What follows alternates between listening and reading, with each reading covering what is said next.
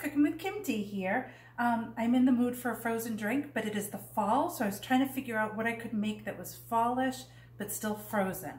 So I am trying, this is the first time I'm making it, a pumpkin spice Kahlua Colada. So I am going to, so this is our Deluxe cooking blender. This thing is awesome. It makes incredible drinks, makes incredible smoothies. I do my peanut butters in here. I can make jams and jellies, can make soup in here. You can make alternative milks, but tonight we're making frozen drinks. So, like I said, pumpkin spice Kahlua Colada. Say that 10 times fast. And I figured why not make a cute little glass to go with it. So before I put anything inside the blender, I'm taking a wine glass. This is the Kahlua, so I'm just gonna dip the glass in the Kahlua because it's a little sticky. And then I have some unsweetened coconut. Obviously you could use sweetened coconut as well. And I'm just going to go around the edge and give myself a little coconut rim. That'd be something kind of cute. All right, so in here I have 4 cups of ice. To that, I am adding a cup of cream of coconut and then a cup of Kahlua,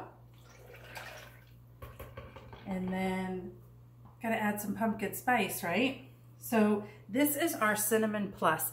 Guys, this is only available until supplies run out. They had this years ago. It is amazing.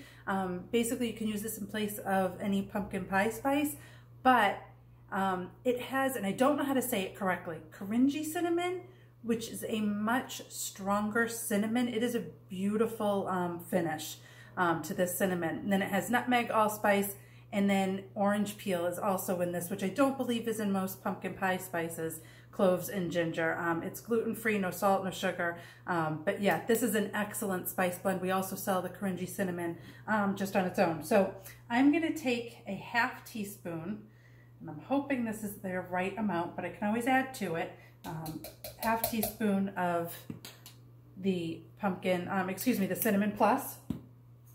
I'm gonna put our cover on, and this cover has a sensor here that unless it is lined up, this will not work, which is a nice safety feature. Also prevents you from having a great big old mess here. So I'm going to turn this on. I am going to put on, let's see here, I'm going to put on, I think I'm actually just able to hit the start button.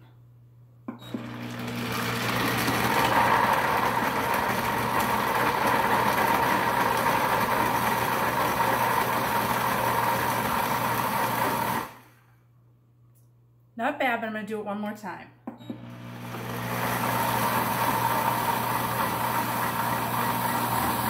And then as you turn the wheel, it gets a little quicker.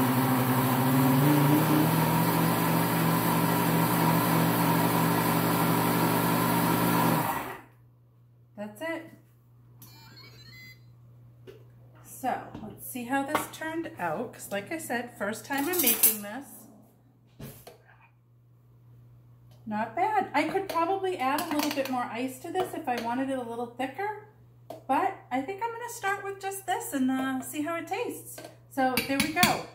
Pumpkin spice Kahlua Colada. I'll let you guys know how it is, and I'll show you a picture of the finished cup in the comments below. Bye guys, have a good night.